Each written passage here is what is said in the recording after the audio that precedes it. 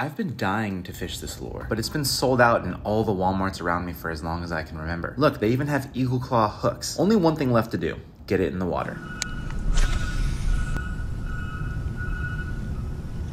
Oh, there it is.